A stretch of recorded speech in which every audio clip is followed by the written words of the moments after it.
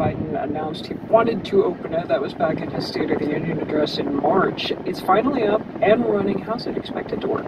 Well, Mary Louise, this all starts on the island of Cyprus. Humanitarian aid is inspected by Israeli officials and loaded onto these massive cargo ships, which set sail to this temporary pier off Gaza. Then the aid is loaded onto smaller ships, which go to a second pier closer to land that has a causeway onto the beach. So trucks driven by contractors will drive along this causeway where the UN will then take over and deliver the aid. Then the trucks will return to the pier, go back to the ship, and this process just continues in a loop.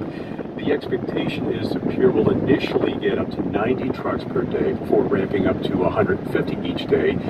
The Israel Defense Forces will handle security on land, no U.S. troops on the ground in Gaza, and there are two what's called deconfliction cells manned by U.S. and Israel to make sure these trucks are properly identified and not mistakenly attacked, as we saw with our World Central Kitchen workers who were killed by an Israeli airstrike.